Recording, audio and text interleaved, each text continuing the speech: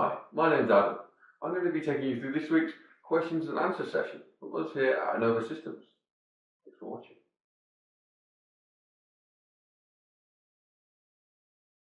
So in this week's question I've been asked how I can add to the list of templates which are currently available within SolidWorks. If we go to File and New, we can see that there are 3 available by default within the software, and these will be the same across most PCs. You'll normally have this list, but I want to add in a few more. These could possibly have been created on your own machine, or they possibly could have come from a customer or a client, for example. I've got a list of templates and a sheet format which I'm going to add into the system. In order to do that, I'm going to go to my options menu at the top here, down to File Locations, and in the File Locations list you'll see that we can add a new location for document templates. So I'm going to add in the location which is currently on my D drive. It's in a folder called Templates. If I click OK, the software will ask me to confirm my changes, and then when I go to New this time, you'll find that I have 2 tabs.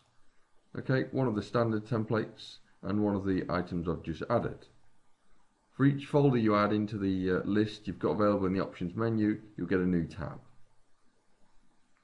I also need to go ahead and add in the sheet format that I had on my system as well. So under the templates file location list, I'll drop down and I'll go down to where sheet formats are in the list. I can then also add that templates folder into there as well. And that means that basically whenever I go to create a new document, if I use the standard SolidWorks drawing template, we'll find that I've got at the end of the list that standard sheet format that I've created. If you've taken the sheet formats and the template files for a drawing across from someone else's machine, you may well have to link them up within SolidWorks. That's a fairly easy process to do. If you open up your template file, to link in your sheet format, all we need to do is right click and go down to Properties. We can then find our sheet format in the list, and usually it's at the bottom. You'll see mine is already selected there. Click OK, and then we need to save our template. In order to do that, we just go Save As, drop down the type to Drawing Templates, and then we can overwrite the default one on our system, which I've just got in that D templates folder that I created.